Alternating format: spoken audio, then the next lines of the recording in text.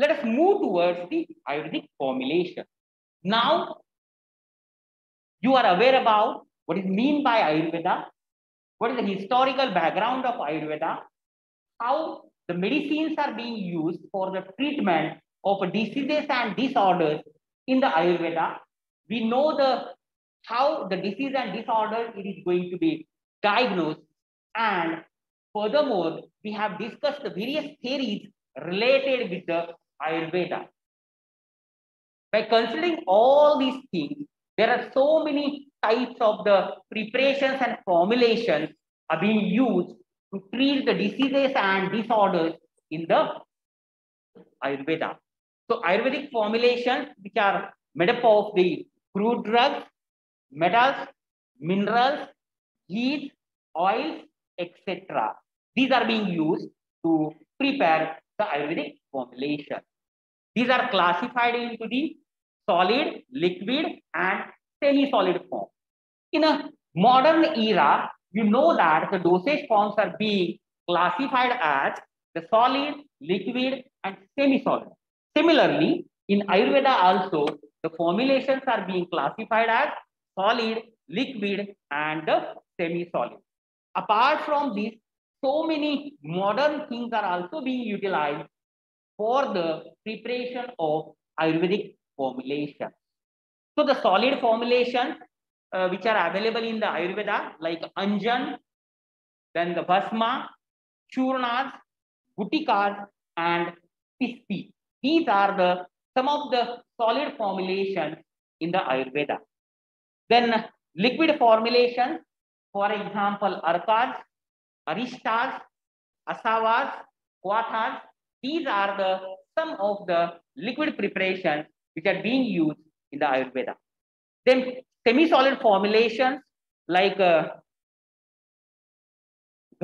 then Varti, Pakas, then the Malamas. These are some of the semi-solid formulations. Let us move towards how these Ayurvedic preparations are being prepared and how these are going to be standardized. As you know that in the case of modern dosage form, there are so many ways are there by which we can standardize the formulation. As the era which demands the standardization for the particular dosage form or particular formulation. As you know that Ayurveda, it is having this is a traditional system, and the technology which is not developed in the case of Ayurveda, and there is a need to think about how to standardize the Ayurvedic preparation. So let us move towards the formulation, preparation, and standardization of Aristas and Asavas, then Gutikas, Churnas, Lehas, and the Bhasmas. The first one, that is the Aristas. So how the Arista is being prepared? Generally, the Arista, it is called as a fermented decoction. All of you are aware about the infusions and the decoction, isn't it? So same type of concept has been utilized in the case of Arista, right? That is known as the fermented decoction. So according to Bhav Prakash Samhita, Aristas are defined as the formulations which are prepared with the use of a Pakvashadha Siddha, earlier prepared, that is a cooked medicine like a herbal decoction. So simply you can say this is a definition which is given in the Bhav Prakash Samhita, but in a modern way, we can say it as a simply fermented decoctions or the herbal decoctions that are being known as the Arista. So Aristas are made by soaking the crude drug either in a powder form. You know that when we are going for the decoction, whatever the herbal material is there, it should be converted into the powder form as fine particles, or in the form of decoction in a solution of sugar or the jaggery to undergo the fermentation. So after fermentation, there might be formation of alcohol, and such a formulation, it is being clarified and furthermore used as a Arista.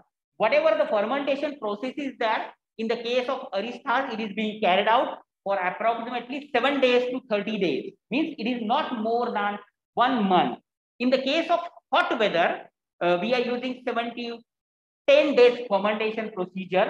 And in the case of cold weather, generally we are going for the 15 to 30 days period for the fermentation. So during this fermentation process, there is a generation of alcohol, and whatever generated alcohol is there, which facilitates the extraction of the active principle from the powdered material. So active principles are going to be extracted into the liquid, and we are getting the alcoholic preparation. So this is about the aristas. Simply, aristas are the fermented decoction.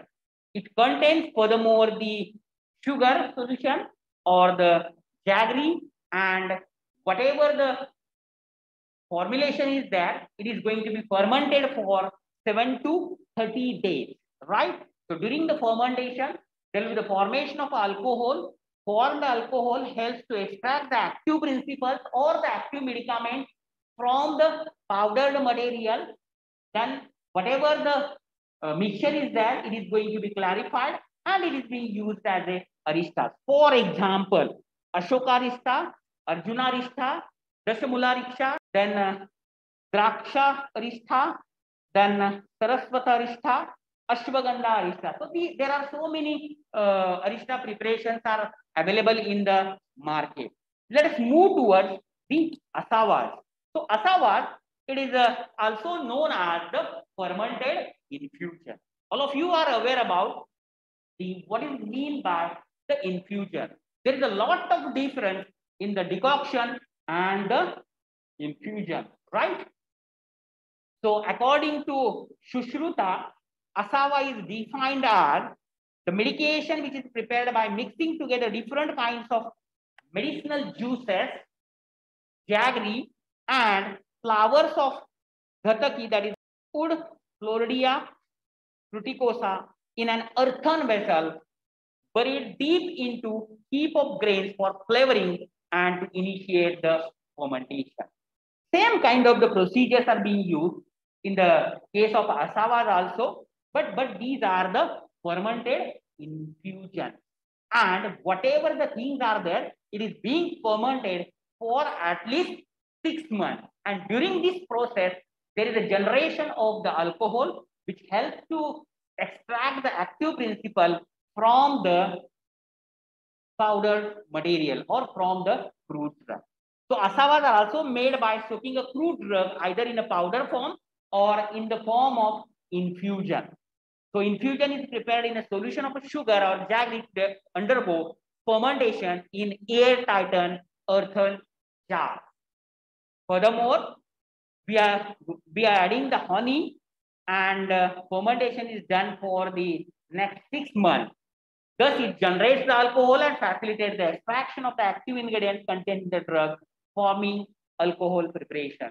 So, for example, Draksha asava, Vasaka asava, Chandan asava, Loha asava, and Kumari asava. These are some of the examples of the asava. Aristha and asava, these are the liquid preparation in Ayurveda.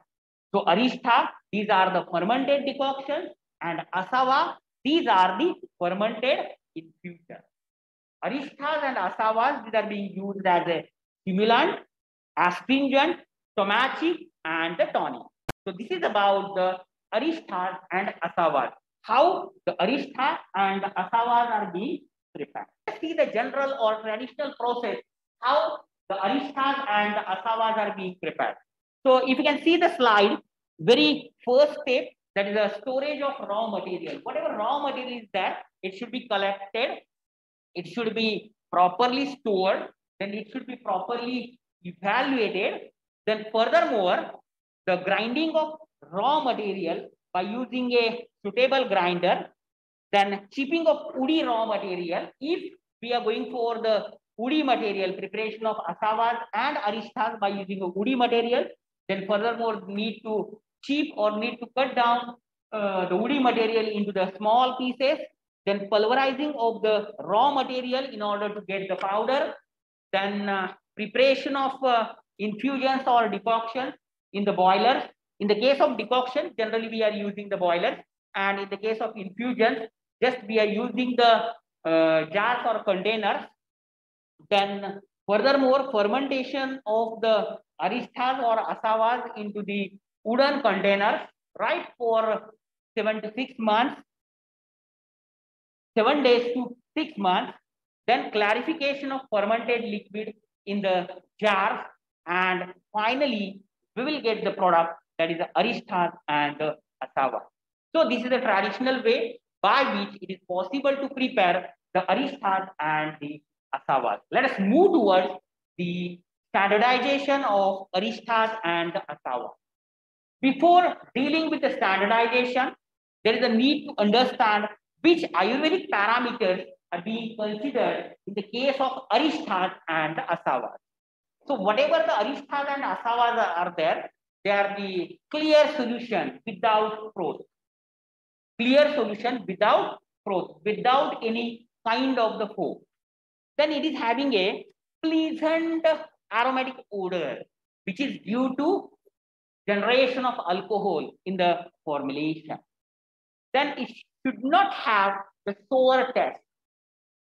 Then there should not be any kind of effervescent sound in the preparation. Then if there is any additive is there which is being added into it, it should sink to the bottom.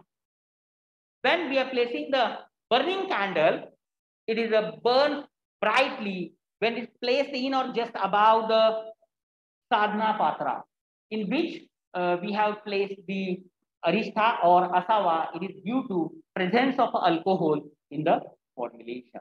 So these are the certain Ayurvedic parameters which needs to be considered when we are going for the preparation of aristas or the asava.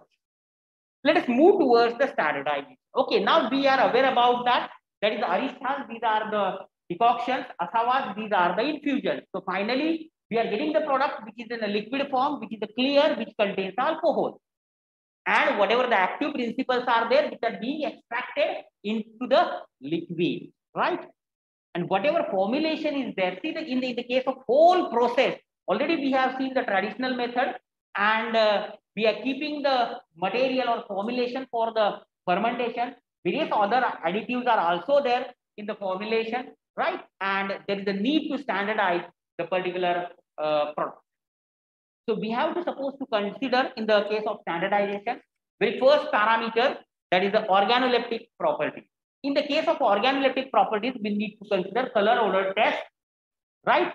Needs to be considered. Then pH of formulation. What pH actually we are getting? For that purpose, it is possible to use the pH meter.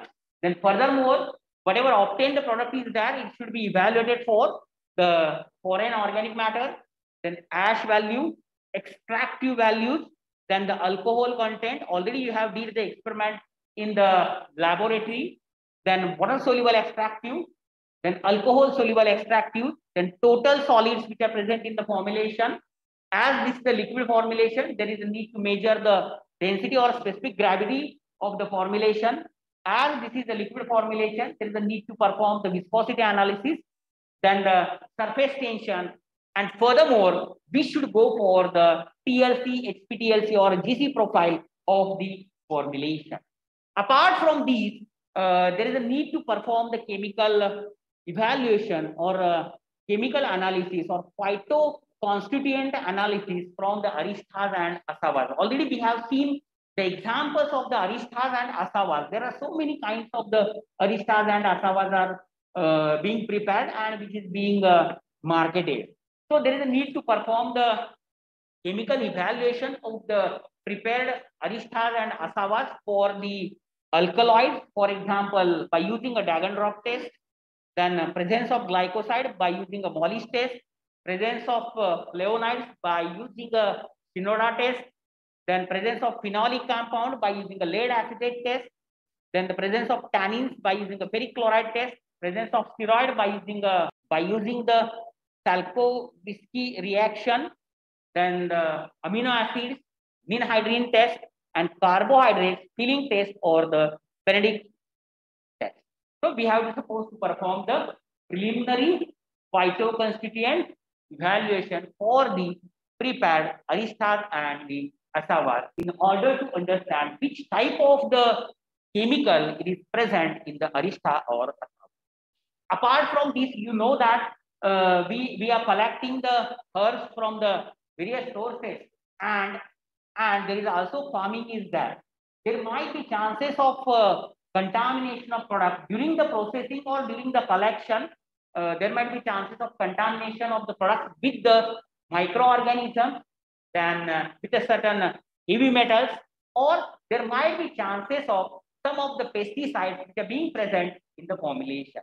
As you know that all these things are going to be toxic, and there is a need to standardize and evaluate the product with respect to the pesticide residue, then the heavy metals, and the microbial count. So in this way, it is possible to standardize the asava and the arista. So arista, it is simply you can say it as a decoction, and asava, it is a simply, it's a infusion, right? So this is about the preparation and standardization of asava and the arista. Let's move towards the next formulation that is known as the tailas. So tailas, these are the liquid, oily preparation, and it contains the phytoconstituents which are being extracted from the herb, right? So the tailas are prepared by boiling parts of vegetable drugs with the water, milk, or other liquid substances in order to we are preparing the decoction, right? And furthermore, the oil is being added into it, right? Which is being heated. So whatever the active principles are there, which are being extracted into the oils, and that is known as the tailas, right? So in this way, the tailas are being prepared. The boiling is continued until water is being evaporated, and generally tailas are used for the local applications. Some of the tailas are given orally, for example, Bringraj tel, Mahanarayana tel, Anu tel, then Jyotismati tela. Maybe you are knowing the common homemade procedures which are being used to prepare the hair oil. Maybe, for example, the maca oil. It is being prepared in the home also. We have supposed to collect some maca from the raw sources, which is being placed into the water, right? We have supposed to boil it for a certain period of time. Then we have supposed to add coconut oil into it. Whatever the water is there, it should be evaporated. So almost all active principles are there, which are being extracted into the tailas. Then furthermore, the things should be clarified and stored back. So this is about the tailas. Let us see how the standardization of tailas are being carried out. There are so many parameters are there, like organoleptic evaluation, phytochemical evaluation, then physicochemical parameters, and chromatographic analysis. In each and every case, we are going to discuss in there might be the small alterations in the standardization. Whatever the remaining procedures, remaining things, it remains same. It is not going to change. So organoleptic evaluation, like color, odor, texture, smell, appearance, and clarity of the formulation. Then phytochemical evaluation, whatever the tailas are there, which are going to be evaluated for the tannins, glycosides, saponins, phenolic compound, alkaloids, terpenoids, steroids, and flavonoids. Then physicochemical parameters like a specific gravity, acid value, saponification value, iodine value, peroxide value, and the viscosity of the tila. You may know that whatever the various oils are there, there are certain values are being listed, and we have to supposed to perform all these like acid value, saponification value, iodine value, or the peroxide value along with the specific gravity and the viscosity of the tila. You know that the viscosity is being measured by using the viscometer, then the specific gravity is being measured by using the specific gravity bottle. Apart from these, there is a need to perform the chromatographic analysis. These are the certain modern techniques. For example, TLC, UV visible spectroscopy, then the gas chromatography, then HPLC, and HPTLC. So these are some of the modern techniques which are being utilized to standardize the tailas. Might be you aware about the Brahmi oil, isn't it? Which is being used to promote the hair growth. Again, it is being prepared. It is one kind of Ayurvedic formulation, and which is being considered under the tailas. So this is about the taila, how the tailas are being prepared, and how these tailas are being standardized. Let us move towards the next preparation, that is known as the churnas. So churnas are the powder formulation. Maybe in the modern dosage form, you know the powders, then the granules, which are being utilized to furthermore preparation of the tablets and capsules and so on. In the same way, in the Ayurveda, the solid dosage form, churna, it is used. It is a kind of fine powder formulation of the drug. So all these herbs and other active ingredients are cleaned, dried, and powdered together in a mortar and pestle. Now we can use the modern equipment for the getting the powder, certain pulverizers and so on. So powder mixture is passed through the cloth or linen or sieve at least 80 minutes. So whatever we got the powder after grinding, we have to suppose to pass it through the sieve number 80. So this is the way by which we can get the churnas. So in churnas, when jaggery is to be used, it should be mixed with the equal quantity, while if sugar is used, it should be mixed with a double quantity of powder. If we are going for the jaggery with a churna, it should be mixed with the equal quantity, and if we are going for the sugar, it should be mixed with a double quantity of powder. For example, Triphala churn, which is available in the market, then Sudarshan churn, then Trikatu churn, then Drakshadi churn, Sitopatadi churna. So churnas, these are the solid dosage form, which is available in the powder form, right? And it's very simple to prepare and formulate it. Sometimes, along with the churnas, the jaggery or sugar, it is being used. Let's move towards the standardization of churnas. So like other formulations, there is a need to standardize the churnas also. For example, the churnas are going to be standardized with respect to organoleptic properties, then the physicochemical properties, then with respect to phytoconstituents, with respect to powder characteristics, along with the pH, heavy metals, and microbial load. So the organoleptic parameters like color, odor test, it should be evaluated. Then the physicochemical properties like moisture content, total ash, acid insoluble ash, then the ether soluble ash, then water soluble extractives, alcohol soluble extractives, and crude fiber content. As all the churnas are available in the form of powder, so there is a need to evaluate how much percent of moisture it is being present in the formulation, along with the total ash, acid insoluble ash, ether soluble ash, then the water soluble extractives, then alcohol soluble extractives, and crude fiber content. Apart from the physicochemical evaluation, furthermore, the churnas should be evaluated for the presence of certain phytoconstituents, for example, alkaloid, glycoside, tannins, and so on. Then furthermore, as this is a powder formulation, there is a need to perform the powder characteristics like fineness, bulk density, tab density, angle of repose, Hausner's ratio, and compressibility. Furthermore, we have to measure the pH of the formulation by preparing 1% solution, and lastly, the presence of heavy metals and the microbial load in the churna.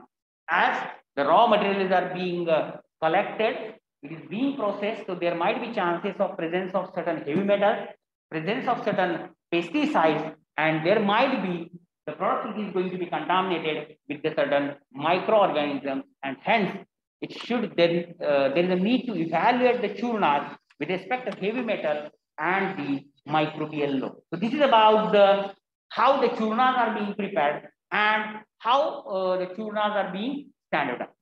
There is a little variation is there in the standardization part.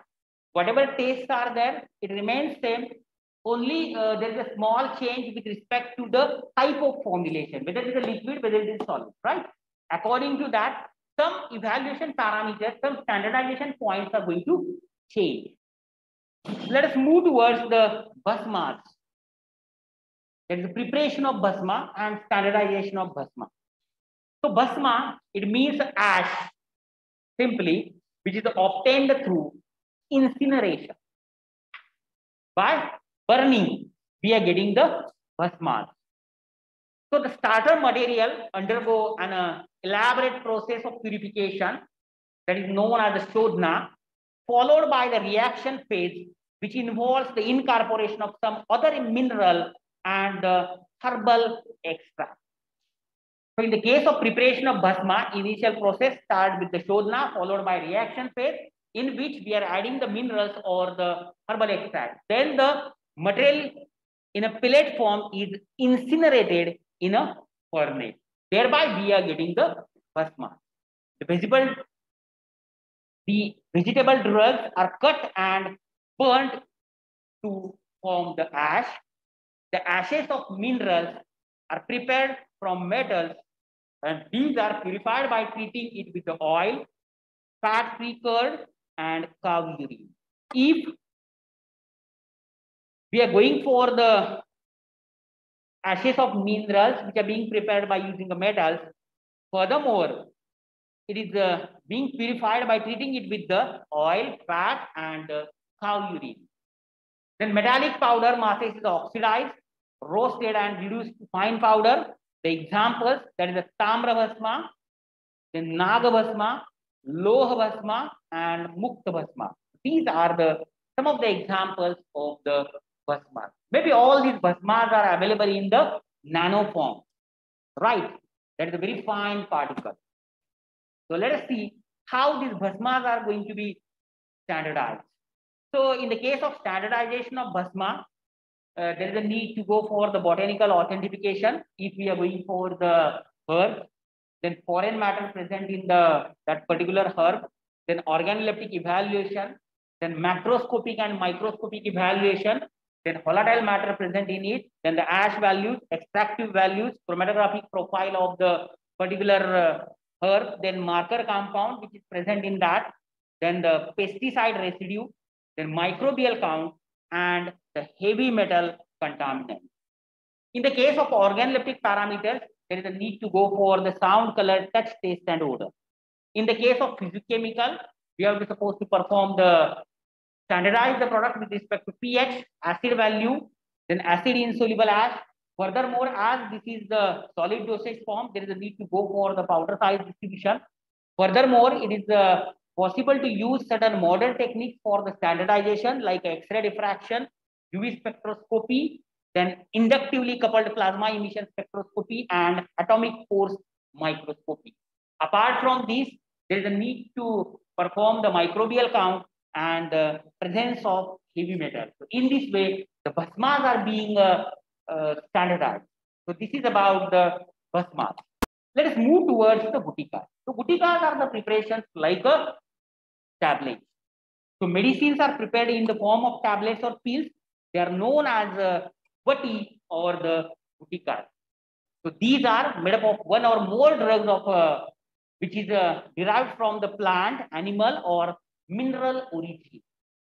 So gutikas are being prepared by using the plant, animal, or the mineral origin. They are same like tablets. So gutikas are prepared from decoction of fruit drugs and reduced to thick consistency. Initially, we have to supposed to prepare the decoction. So automatically the active principles are going to be extracted. Then thick slurry of this decoction is being prepared, and furthermore it is used for the preparation of the gutika. Then it is mixed with the powdered medicine, raw sugar, gum, and the gugul in order to get the solid mass. Then furthermore, honey is added to it and its pill mass are prepared. See, in so many Ayurvedic formulations, we are going for the honey. Maybe the honey is having the ability to increase the bioavailability of the certain active principles which are present in the Ayurvedic formulation. That's why always the honey it is being used in the preparation of the Ayurvedic formulation. The mass is converted into the pill pipes and finally into the gutikas. For example, Lasunadi Gutika, then Pranda Gutika, then Khadiradi Gutika. So these are some of the examples of the gutikas. As you know, the gutikas, these are the solid dosage form like a tablet. So there is a need to standardize these gutikas with respect to organoleptic parameters, then preliminary phytochemical evaluation, then physicochemical evaluation, along with the heavy metals and microbiological aspects. So in the case of organoleptic parameters, which will perform the color, texture, odor test and pH. In the preliminary phytochemical investigation, we are supposed to go for flavonoids, tannins, alkaloids, glycosides, terpenoids, steroids, clobutannins, phenolic compounds, and the saponins. There are various tests are available, and with the help of these tests, it is possible to get the idea about which type of phytochemical constituent present in the particular gutica. And furthermore, it is being confirmed by using the chromatographic analysis like HPTLC, UV, or the GC. Then physicochemical evaluation.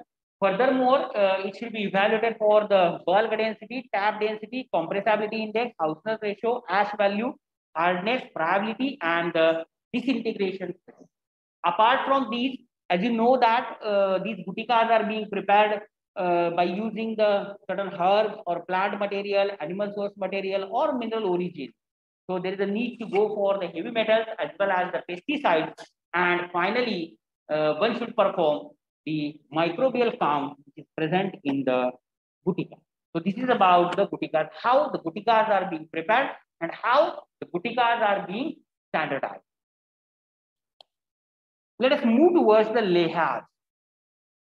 It is also known as a avaleha or the leha. It is a semi-solid preparation of drug containing the extract of drug.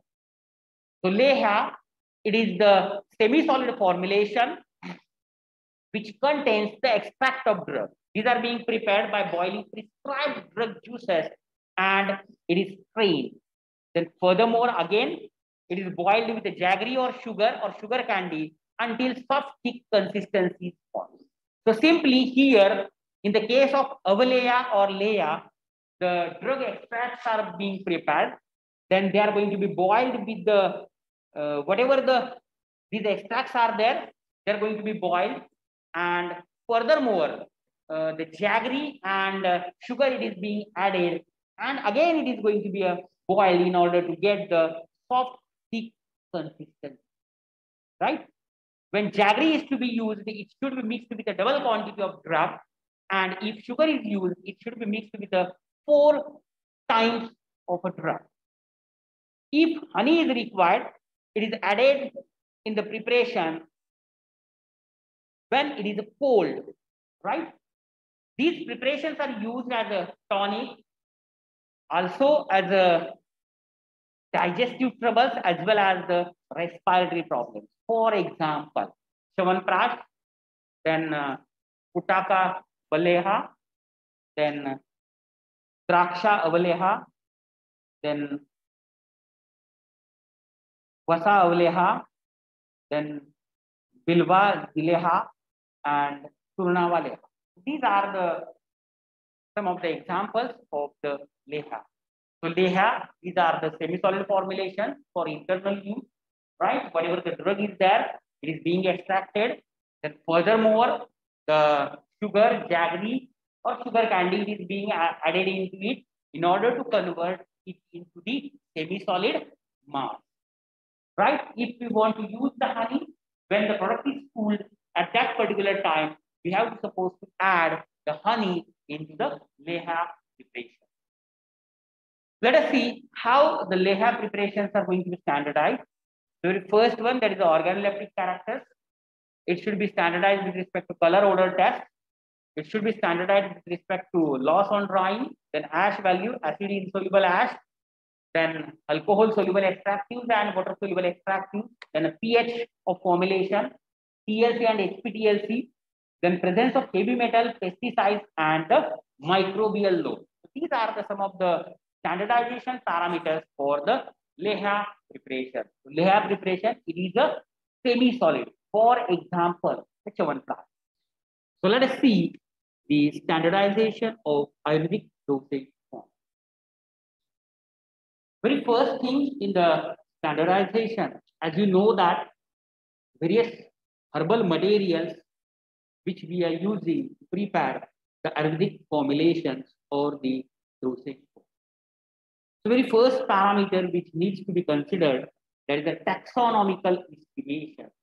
So you can say that simply authentication of drug material. Once we have collected the material, there is a need to authenticate the particular raw material. The second parameter which needs to be considered under the standardization, that is a organoleptic or sensory evaluation. That is, we are going to evaluate the product related with the color, odor, appearance, then powder particle size distribution, powder flow, clarity. These are the some of the parameters which needs to be evaluated under the organoleptic evaluation. Color, odor, taste, appearance, particle size, powder flow, and the clarity. If it is so, depending on the type of dosage form which we are evaluating or the standardizing. Furthermore, the Ayurvedic dosage form should be standardized with respect to foreign matter.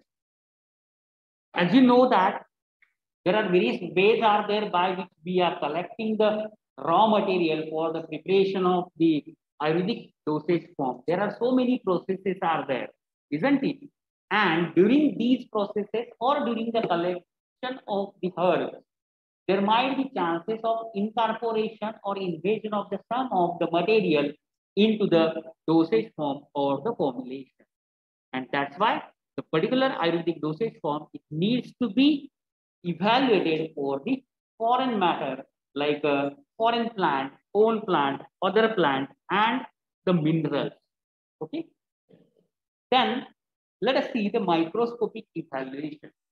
The microscopic evaluation, it is furthermore divided into the qualitative evaluation and the quantitative evaluation. Maybe you have gone through all these evaluation parameters earlier in the pharmacognosy. Same thing here also we are using for the standardization purpose. Say for example, in the case of qualitative microscopic evaluation, the product or the thing should be evaluated with respect to palisade ratio, Venn islet number, Venn termination number, stomatal index, and the stomatal number. These are the things which needs to be considered under the qualitative evaluation. Whereas in the case of quantitative evaluation, we should perform the, we should go for the lycopodium spore count method, then presence of starch grain, then calcium oxalate. So these are the things which needs to be considered under the microscopic evaluation. Let us see the physicochemical evaluation of the dosage. The type and nature of the dosage form, Ayurvedic dosage form, as you know, it might be solid, semi-solid, liquid, and so on. Depending on that, we have to suppose to consider the physicochemical evaluation of the particular Ayurvedic formulation. Say for example, pH of the formulation, it should be determined by using the pH meter. If we are preparing the Ayurvedic tablets, it needs to be evaluated for the disintegration time, then the friability, hardness. If we are preparing any of the suspension in the Ayurvedic preparation, it should be evaluated for the sedimentation rate. Furthermore, the preparation should be evaluated for the solubility and the viscosity related with the liquid and the semi-liquid or semi-solid preparation. So these are the certain physicochemical parameters needs to be considered under the standardization of Ayurvedic dosage. Furthermore, the ash values are there, and the product should be evaluated for the ash value. It might be related with the evaluation of raw material or it may be related with the evaluation of finished product. For example, total ash, acid insoluble ash, water soluble ash, and the sulfated ash.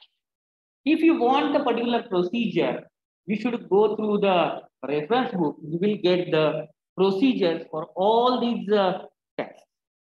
Then the extractive values, like a water soluble extractive value, ethanol soluble extractive value, and ether soluble extractive values should be determined in order to standardize the Ayurvedic dosage form.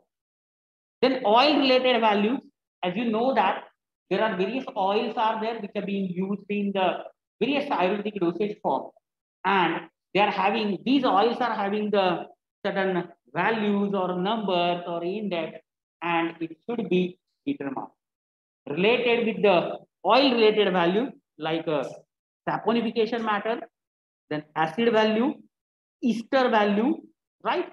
These things should be considered. Apart from these things, we should also consider the swelling index for the carbohydrates. When the material or the preparation contains certain carbohydrates, then if it contains the saponins, one should go for the foaming index.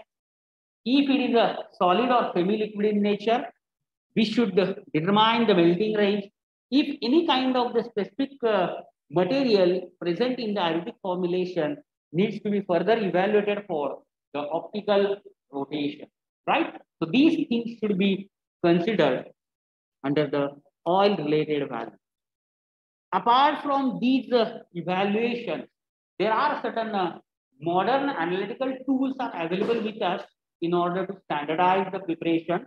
Say, for example, TLC and HPTLC, that is a thin layer chromatography and high performance thin layer chromatography, that is HPTLC. Then HPLC, high performance liquid chromatography, then ultraviolet spectroscopy, then gas chromatography, mass spectroscopy, and the fluorimetry. So these are the things related with the chromatographic evaluation. Apart from these things, we have the option to go for the AFM, then SEM, then cryo-DEM, then XRD, then DSC. So these are the some other analytical tools which are available with us along with the proton NMR and the 13C NMR, right? So these things should be considered under the standardization of Ayurvedic dosage.